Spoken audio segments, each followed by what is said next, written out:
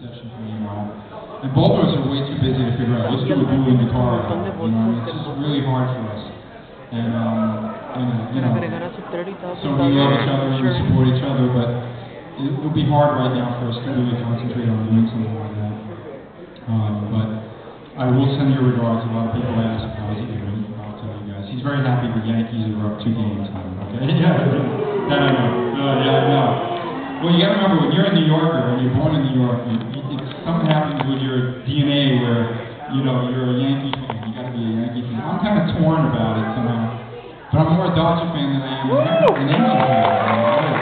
Although both are from LA, so I don't know what to tell you, but it's going to be an interesting series, and I'm, I missed the start of the Dodger game at 5, I know. Nobody leave, we'll have it somewhere, I promise, okay?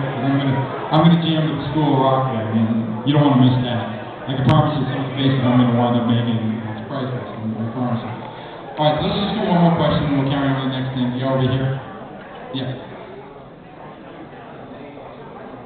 Yes. Okay.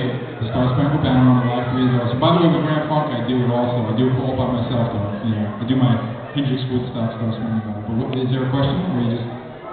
Well, how did it come about? It's a good question, actually. When I saw what the stage was going to be, when we were going to use the Statue of Liberty, and then of course having turned it into a Terminator face, once the thing, if it worked, and it fell down and everything.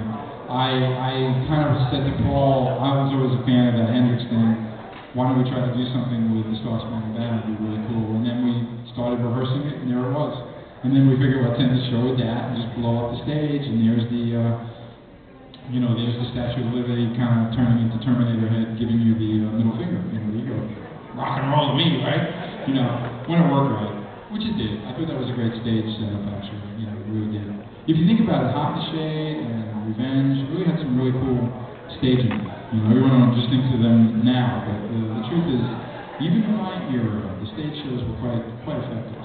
So, all right, who's got the schedule? What's next on the schedule? Does anybody know? There's going to be some giveaways. Am I giving away something? No. Where's Jim? Jim, what's next? Costume contest. That I gotta see. So, well, look, I think I said enough, and I'm dying up here. I want to thank you guys for coming.